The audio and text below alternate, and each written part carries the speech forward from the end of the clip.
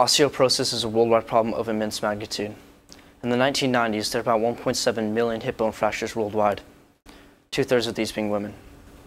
Osteoporosis is mainly found in highly industrialized countries, the United States for example. There are about 15 to 20 million people that currently have osteoporosis, and unfortunately 50,000 of these people die each year.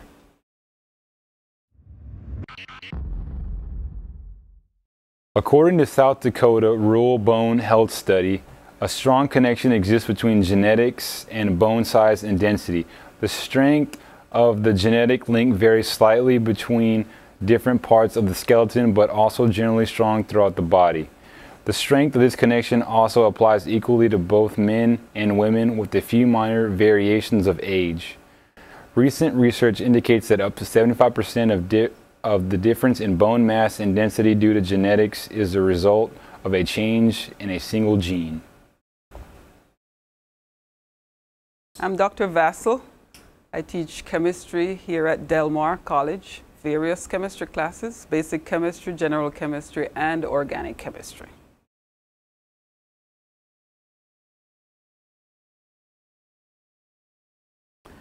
I would say I get most of my calcium from cheese and milk. From mostly dairy products? Dairy products, yes.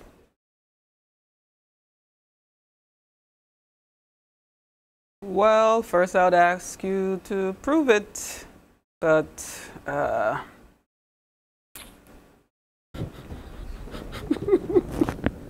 sorry. That's right. I really would take it, you know, I would need more information, basically. More information before I would believe you.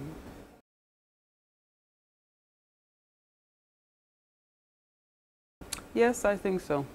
Yeah. And did you know that 50,000 Americans die each year, complications related to osteoporosis? No, I did not know that part. How would you think that that is possible? Would you think it would come from dairy, or would you think it would come from genetics?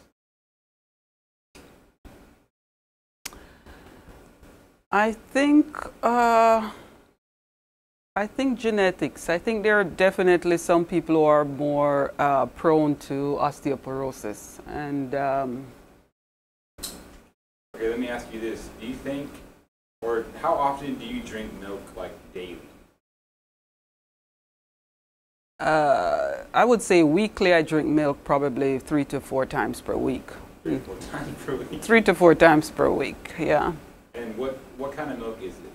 1% dairy milk. 1% dairy milk? Yes. Okay.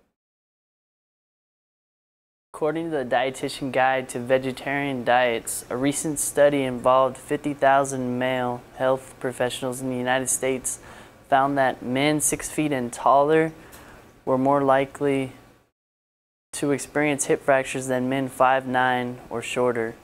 Somewhat related to height, recent work shows that the length of hip axis is related to fracture risk, with longer length increasing risk. Hip axis length has increased during the past few decades, an occurrence that may be related to better nutrition early in life.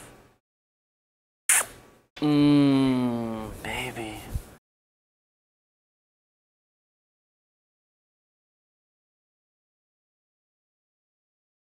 Actually, no.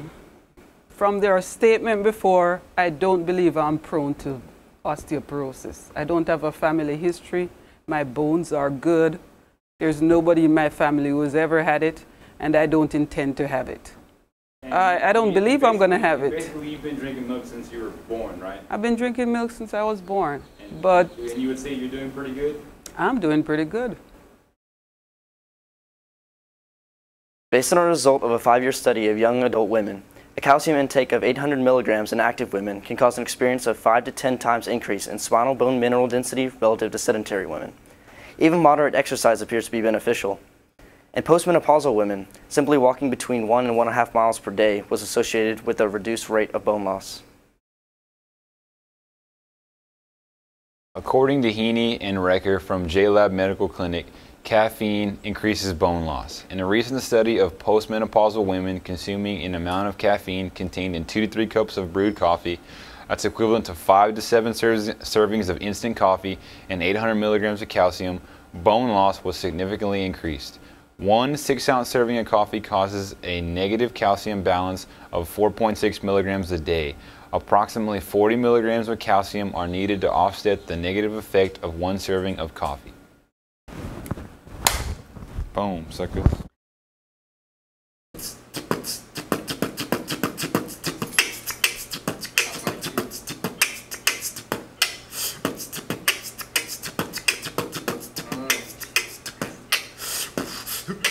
Alright, so we have this graph showing the correlation between milligrams per day on calcium consumption for countries and the hip rate fracture of in hundreds and thousands of people.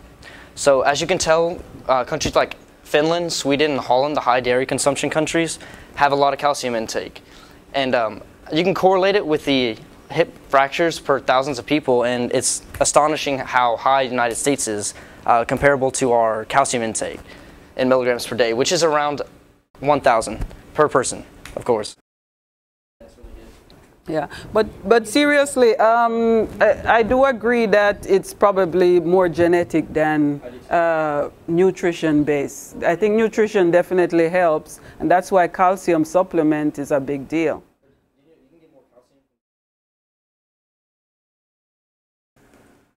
Man, y'all feeling a freestyle going, man? Yeah, man. I'm feeling it. Dude, throw me a beat, man. Throw me a beat. All right, right here. Osteoporosis, a disease widely known. Don't drink that milk, especially with those hormones. We're about to get real, so sit back and listen. Make sure to pay attention to the dairy in your kitchen. My name is Ali D, and I drink that milk, but when I drink that milk, I prefer that silk. Now it's time to wrap it up, so remember what we said. Don't do that dairy or you'll end up dead. All right, Scotty. I'll see you later, bro.